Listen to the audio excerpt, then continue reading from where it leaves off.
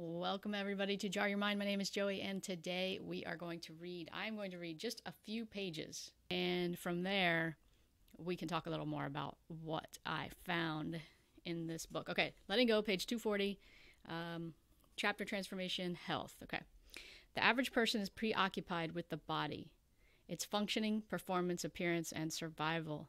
The average mind is beleaguered with worries, fears of sickness, suffering, disease, and death. Therefore, the mind sets about defending the body in a great variety of ways. This leads to over-attention to diet, weight, exercise, and the health of the environment. With such inner tension, by the end of the day, the average person frequently feels like a victim, drained, empty, and exhausted. One consequence of this preoccupation with the body is self-consciousness. Within the field of awareness, the body's presence is prominent, and there is a mental fixation with what it is doing, its whereabouts and movements, its survival, the attitudes and approval of other persons toward the body, its appearance and behavior. Underlying all of this concern is the unconscious equation, I am a body. This is a very limited level of consciousness. In fact, in the spiritual world, this is called being unconscious, because it is a false identification due to a marked narrowing of awareness. It is like wearing blinders. It is like having a pimple on the nose and thinking that the whole world now revolves around that pimple and going through the day with that pimple most prominent in our mind. Be aware of how much energy is drained by this constant preoccupation with the body. Our mind has been continuously programmed with a countless variety of belief systems about the body, what it needs, what will be good for it, and its infinite number of vulnerabilities. This leads to constant preoccupations with all kinds of health preventive measures, including health food fads, the endless reading of labels for potentially poisonous ingredients, the fear of being near someone smoking a cigarette, the fear of dust and pollens and all of the supposed contaminants of the environment. There is an obsession with the offsetting of all these dangers by various countermeasures. As we have seen from previous discussions, these vulnerabilities are merely the product of the mind, and the body will react to what is held in mind. This was demonstrated in our discussion of multiple personalities, where the body reflected in each instant what that particular personality and mind believed.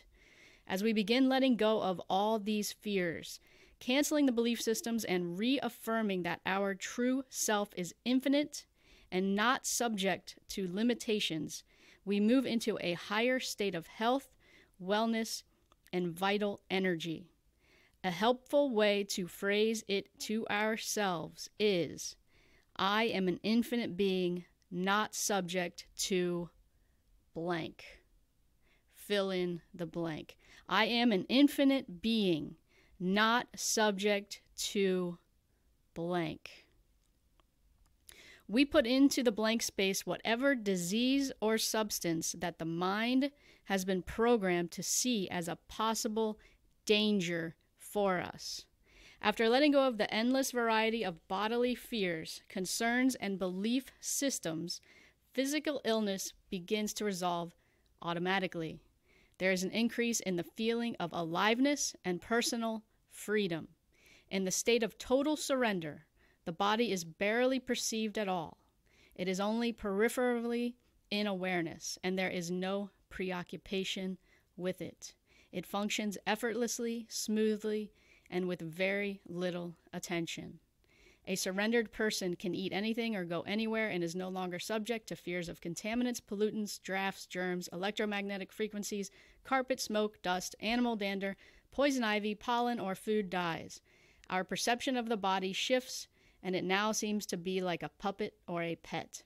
This shift of perception is from I am body to I have a body. It becomes progressively obvious that the body is not experiencing itself at all. On the contrary, it is the mind that is experiencing the body. Without the mind, the body cannot be perceived at all. The arm cannot experience its armness. Only the mind can experience the armness. This, of course, is the very basis of anesthesia. When the mind is asleep, the body has no sensation. It slowly dawns on us that, in fact, the body doesn't have any sensation. Only the mind is capable of that function. This is a very important shift in consciousness because now the preoccupation is not with the body and defending it. The focus of attention now shifts to the mind, which is where the greater power lies. As we shift our thoughts, feelings, and perceptions, we begin to notice that the body follows suit. We recognize that people are not really responding to our body at all, but to our inner attitudes and our energy state and our level of awareness. One day it dawns on us that everyone and everything in the world are responding to our level of consciousness, our intention, and to the inner feeling we have about them. We register the magnetism of saintly people such as Mother Teresa, the Dalai Lama, and Mahatma Gandhi. We see that they are beloved not because of their physical appearance, but because of the inner radiance of love and peace they emanate. The shift of focus from the physical level to the level of consciousness begins to bring rapid results. The persistent surrender of negative feelings and attitudes means that the associated guilt is also being constantly relinquished. A consciousness that is not guilt-ridden tends no longer to attract disease. In the unconscious, guilt requires punishment and sickness, with its attendant pain and suffering, as the mind's most frequent means of self-retaliation. This self-retaliation may take the form of an accident, cold, attack of the flu, arthritis, or any of the multiple diseases that the mind has invented. These diseases take epidemic forms due to television and media publicity. When a prominent figure shares with the public some serious illness, there is a sudden jump in the incidence of that illness. The unconscious grabs hold of a disease and utilizes it to settle the score. With the constant surrender of inner guilt, there is less and less of a score to be settled. Therefore, a person who is free of negativity and guilt tends to be free of disease and suffering. The healing can be dramatic. There was the case, for example, of a magazine publisher who was in a hopeless state of advanced multiple sclerosis. The medical profession had done what it could and had given her up as a terminal hopeless case. At that point, she came upon a technique of relinquishing guilt by studying the workbook A Course in Miracles. In working with this home study course, which consists of contemplating exactly one short lesson a day for 365 days, she began to undo all of her guilt and resentment through the mechanism of forgiveness. By constantly forgiving and undoing the negative feelings and therefore undoing her inner guilt, the disease of multiple sclerosis reversed itself. As of this writing, she has been recovered for years and is in radiant, glowing, healthy, happy with her life. Health and well-being, then, are generally the automatic consequence of letting go of guilt and other negativities, as well as the letting go of our resistance to the positive states of health and well-being. Through the surrender mechanism, the whole gamut of illnesses can be resolved into wellness. As was said earlier, there may be uncommon cases in which illness or infirmity continues unabated due to unknown factors, such as karmic proclivities. Continual surrender brings healing at the level of inner being so that even while the body appears to suffer limitation and others may see it as tragic, the person is at peace and radiates an inner well-being that uplifts others. Through surrender at great depth, such persons have let go of self-pity, guilt, and resistance to life circumstances. They have transcended the view that their illness is a barrier to personal happiness and see it as a vehicle of blessing to others. In recent years, public examples of this phenomenon have included the late Pope John Paul II, who approached his unremitting Parkinson's disease as a spiritual opportunity to become one with and even to take on the suffering of others. The most important part of that passage to me was regarding letting go of us feeling like we are our bodies.